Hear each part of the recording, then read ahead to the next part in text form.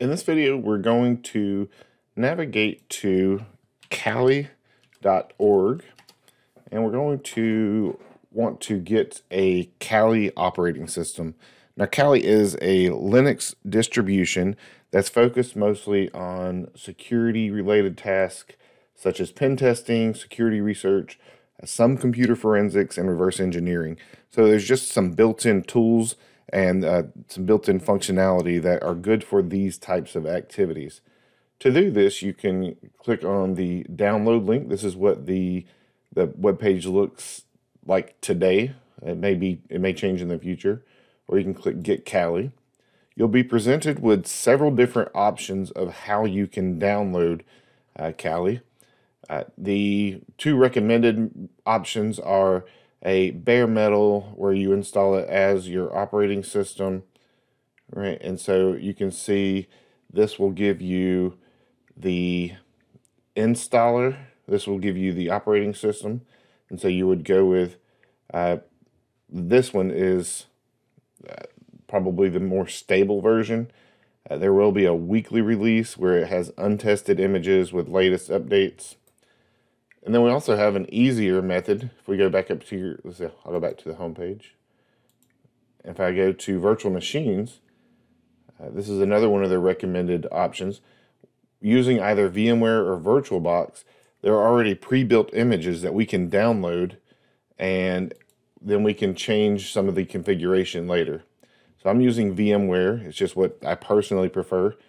If you're a student of mine, we should be able to get you a license for VMware Workstation Pro, or you can choose to go with VirtualBox, which is free open source software.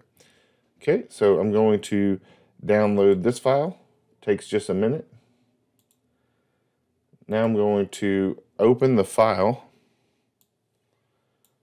and I'm going to extract this. And I want to move it to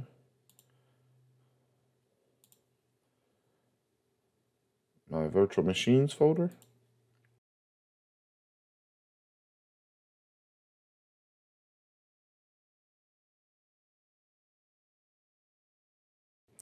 Okay, so on this version, it looks like it's moved my VMDK, the VMX file, which is our configuration. You'll notice there's multiple VMDKs. What the machine has done is it's just split the hard drive into several different pieces that are varying sizes. But what we need to do is open the virtual machine. And so right now in my VMware Workstation Pro, let's see if we can open this. You can see right now the machine doesn't exist. So we can either open it through here, or let me see if we can get it to just import this way. Oh, do I have a license? Yes. Okay, so I double click the VMX file. I'm going to go ahead and edit these settings. I want to give this a bit more RAM. All right, now try to power it on.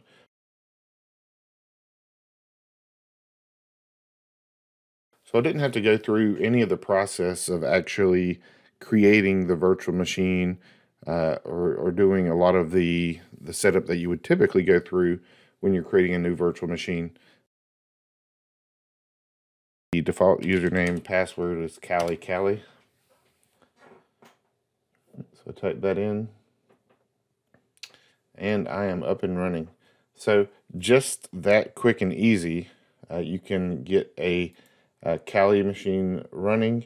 And once you're in here, you'll see all the different tools. Kali does a great job. They've been around for a really long time, going back to Backtrack. And they really group all of the tools together so that you can see the different things that are available. All right, thanks. Have a great day.